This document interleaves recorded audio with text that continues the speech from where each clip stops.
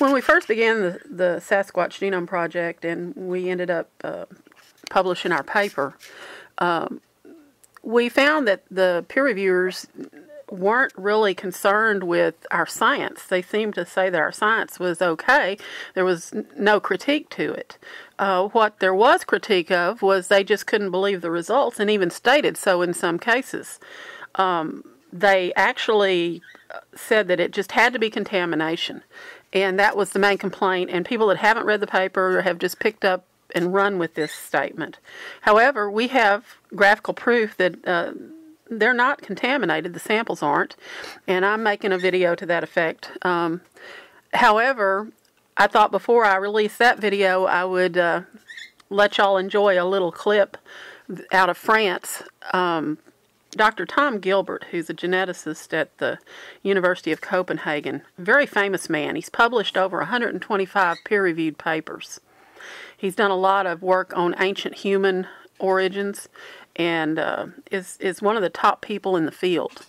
And he actually sequenced some hairs from Sumatra, from the Orang Pendek. And his state-of-the-art famous university laboratory is not going to contaminate the samples.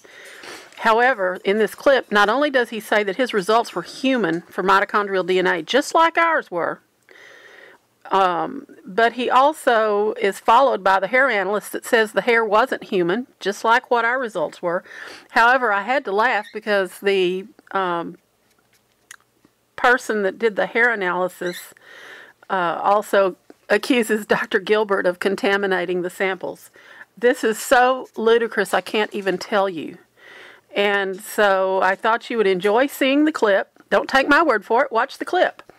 And enjoy the video.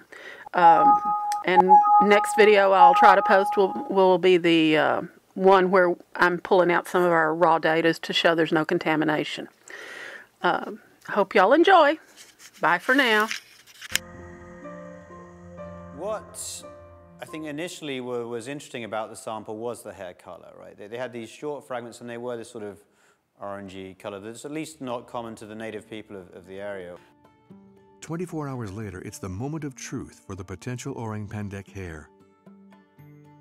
The DNA sequence is now available for analysis. Now it must be compared with the 30,000 sequences of animals that are already classified in the World Gene Bank. And we did our standard DNA analysis. We basically extracted the DNA from the hair. We had a complete identity, 100% match over the region we looked at to human DNA. This led me at the time to the conclusion that it's basically a human. I don't think this hair sample could have come from a human in any way because the structure is all wrong. Human hairs are very characteristic, and this one does not look in any way like a human hair. The human DNA that Tom Gilbert and the DNA lab found in the sample could have come from humans.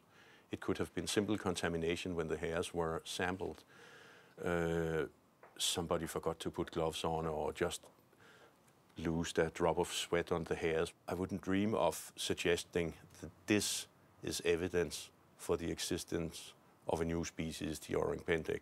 But this is a clear indication that there is something unknown in Sumatra.